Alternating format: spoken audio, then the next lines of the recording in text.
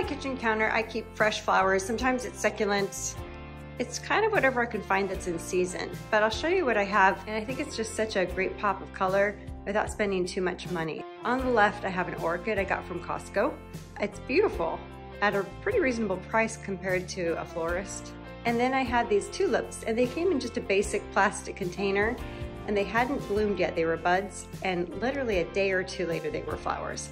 And I already had this little guy from a fiddle leaf fig I had bought when it was very small, and it was sitting around. And then this little guy, such a cute little hot pink flower. I bought that at more of a specialty grocery store for a good price and repurposed this pretty little pot that actually I had purchased at the same little store. It's called Fresh Market if you have one by you. This pot is beautiful. And it came with maybe a paper white. I was shocked when I saw the price. They were only, I want to say $8 or $10 with the pot, which I would pay that for the little planter. So I think it's so cute.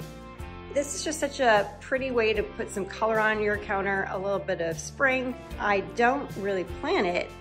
I go for what I can find and then repurpose containers. I just think it's so pretty on the counter. I have some color. I've done this throughout the winter, and especially in a white kitchen in the winter time or spring before, there's a lot of color outside. It's just beautiful. Anyway, I hope you enjoyed this hint. Please like and subscribe to my YouTube channel, How to Live Life Beautifully, and also follow me on Facebook, Instagram, and TikTok. Happy spring, everyone.